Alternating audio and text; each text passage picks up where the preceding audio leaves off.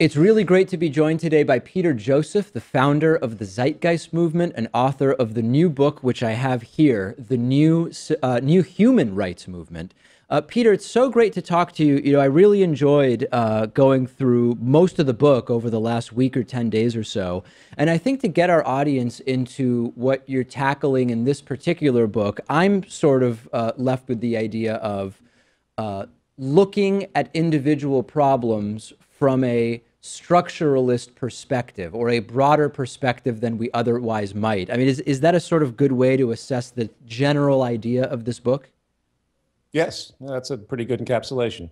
And when you started writing this book, or I guess tell me how you approached the problem. Was it that, of course, in your time researching individual topics, you decided, hey, there's a broader issue or a broader perspective we can look at?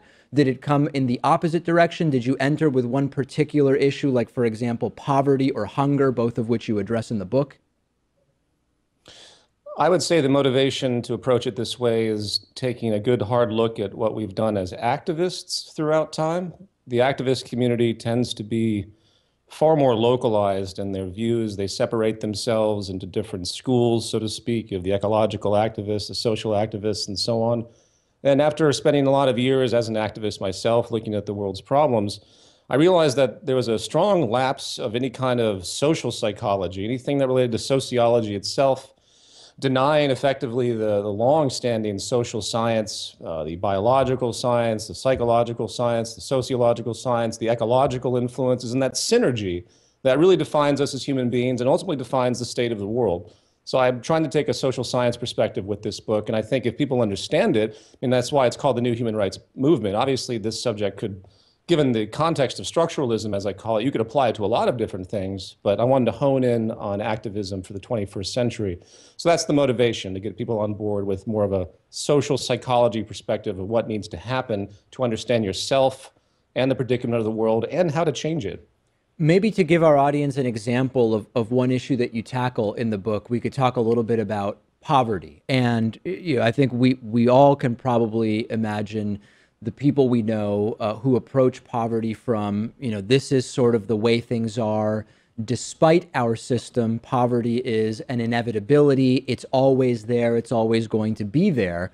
And you take a different approach, which is poverty is an optional and also direct result of the systems that we've chosen. So can we start maybe with the conversation around poverty and how you approach it? Yeah. Yeah, it's disheartening to see how passive people have become about both domestic and international poverty.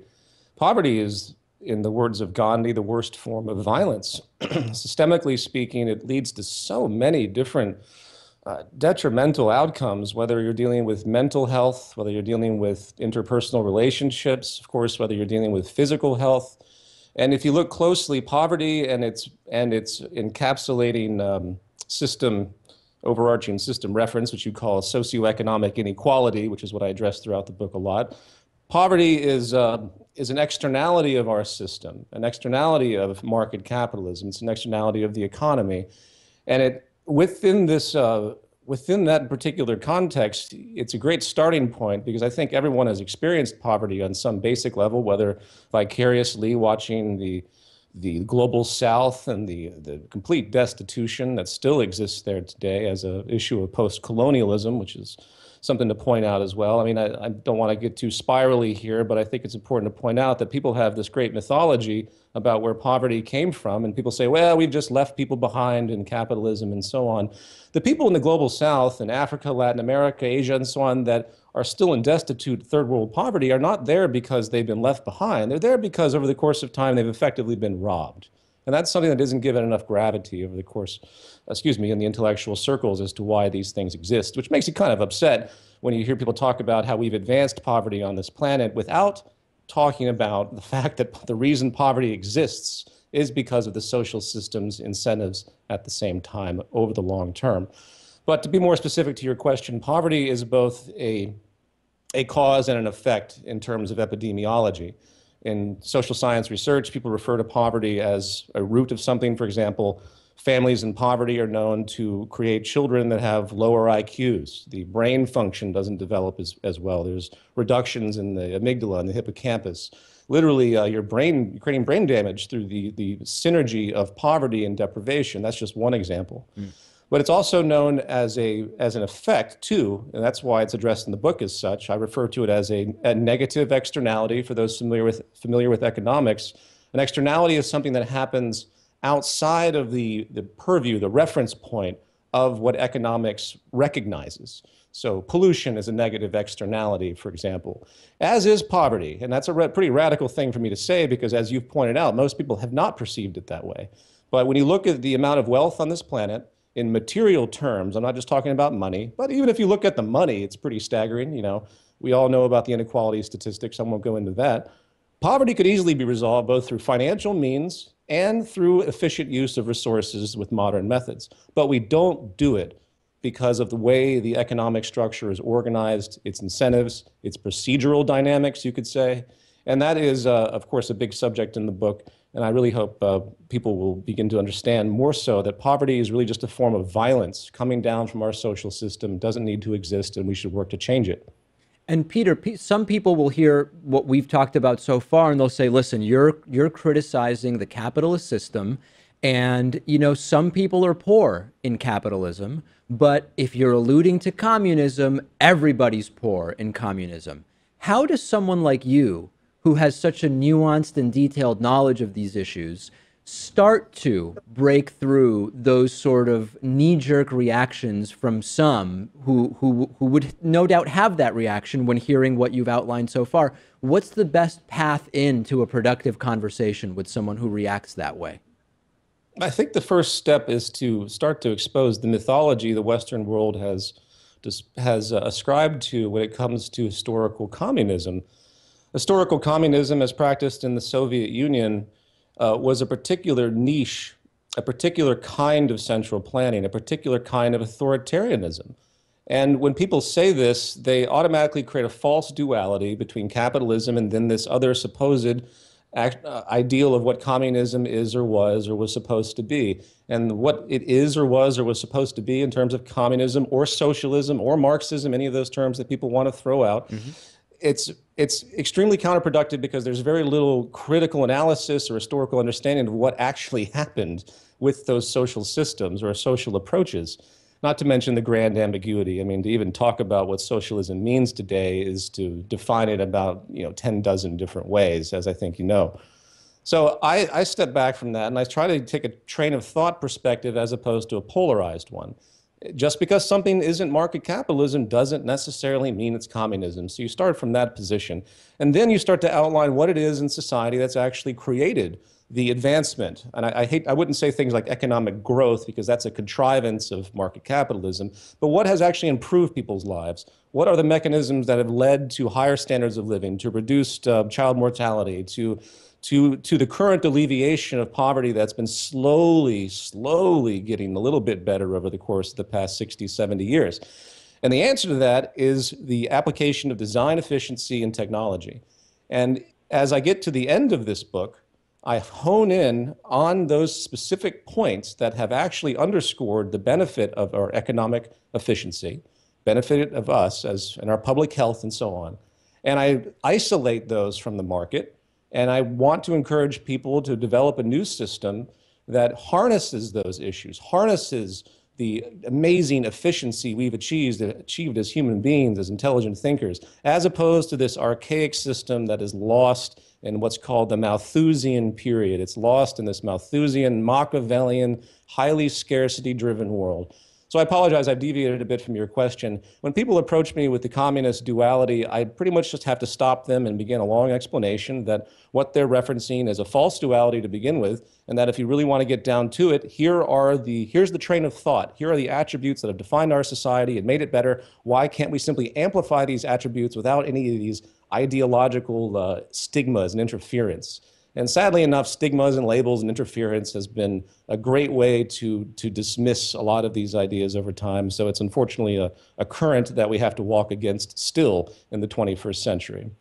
Let's pause there with Peter Joseph, founder of the Zeitgeist Movement, author of the new book, The New Human Rights Movement, and we'll pick it up in part two with the concept of scarcity, which you've spoken about a lot and is interesting to me. So we'll follow up there.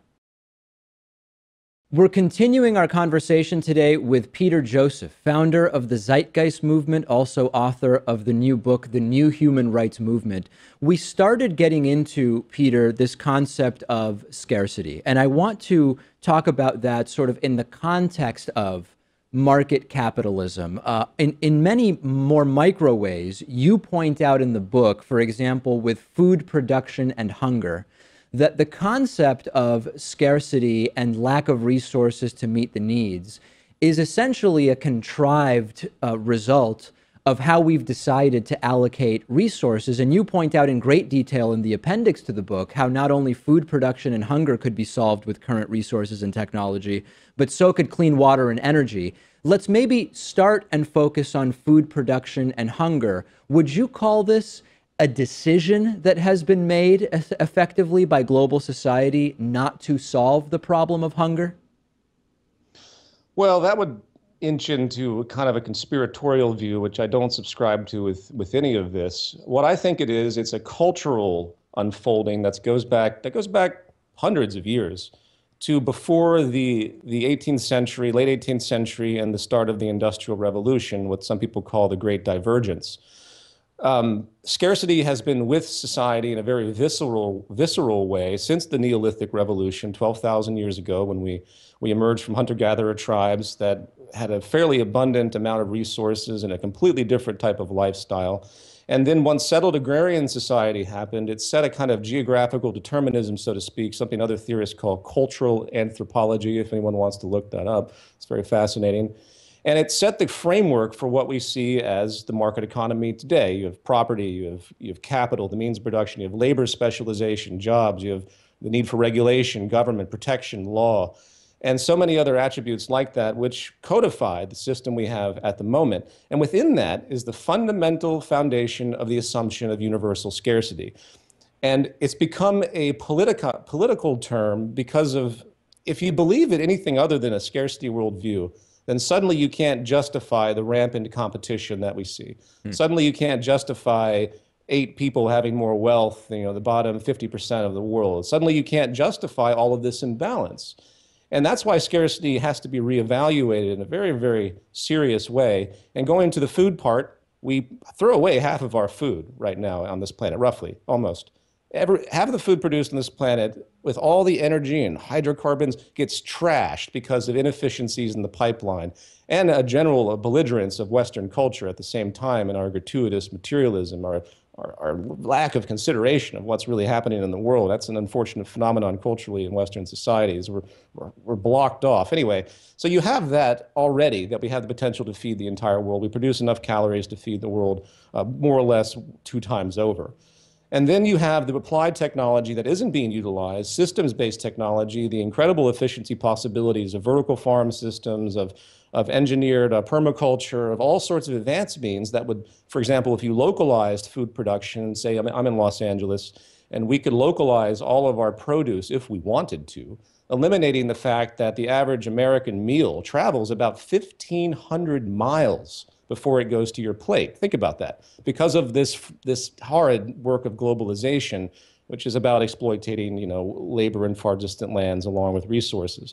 So we can do it with what we have today, and if you applied advanced technology that we have under our belt but is not being funded or subsidized or invested into the degrees that are required, we could easily create a total food abundance on this planet.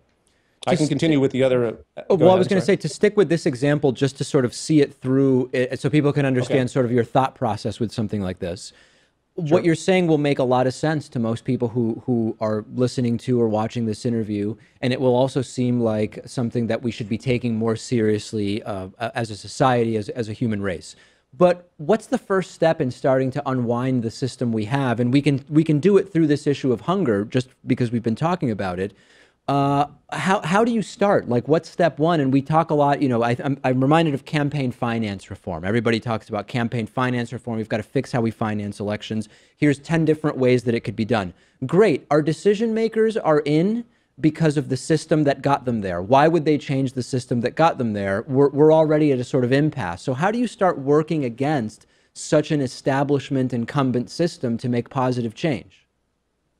Well, at the core, you need a galvanized community that wants it. Let's point that out, first of all. And without the educational work that needs to be done, such as why the book was written, to see the potentials, you can't get very far. If people still believe in general scarcity as the politicized symbology it is that justifies the unequal world that we have, then we're not going to get very far. But in terms of technicals, as I mentioned briefly in what I said prior, localization of food, coupled with advanced automation technology we already have, we could easily create local the amount of food that's required without the need for transport. I'm big on that. I think I always maintain a global consciousness in terms of recognizing the world as one systemic whole. But at the same time, there are good reasons to localize and to make things regionally specific, namely for the saving of efficiency, transport efficiency, energy efficiency, and of course, distribution efficiency. So if it was me and I was in a position of policy, what I would do is create large automated agricultural systems, specifically vertical farms. There are other potentials, but we'll just go with that one. Those have tremendous efficiency potentials because they can be built in industrial urban areas, and they use very little water, resources, and nutrients to produce very high quality produce. And you put those along the coastlines of Los Angeles, wherever you are, you can put them anywhere ultimately and irrigate to them. And then you basically do not import anything anymore. You make it a basic localized mandate to create local food. And if you do that, you're going to solve the poverty problem by extension. Then eventually you make it free. Once the automated systems are in place, you, quote, socialize it. I use that almost tongue in cheek. But in the most traditional sense today, the use of the term socialization means to make publicly available without the need for exchange. And if you had a system doing that with minor subsidization, along with the technical efficiency that would maximize the efficiency output, along with reducing the amount of labor required, you could do it. And you would end poverty region by region through that approach. Whether we're talking about the poverty or hunger example, or more broadly, because you talk about so much in the book, I mean, our criminal justice system, incarceration is another area that you write about significantly.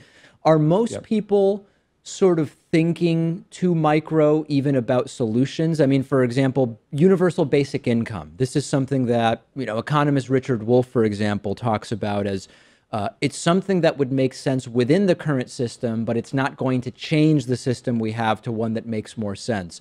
How do you balance micro approaches to fixing symptoms of our current system versus activism towards changing the system more broadly?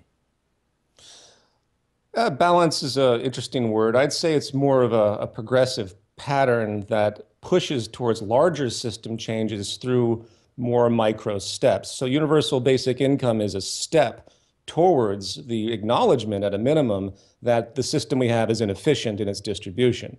I mean, that's something that needs to be just blatantly plastered everywhere. The reason we have inequality is because the system is simply inefficient. And it stands in the face of all those people that say, well, markets are the most efficient system we've ever had. Actually, you couldn't possibly come up with a more wasteful and inefficient system than what we have today.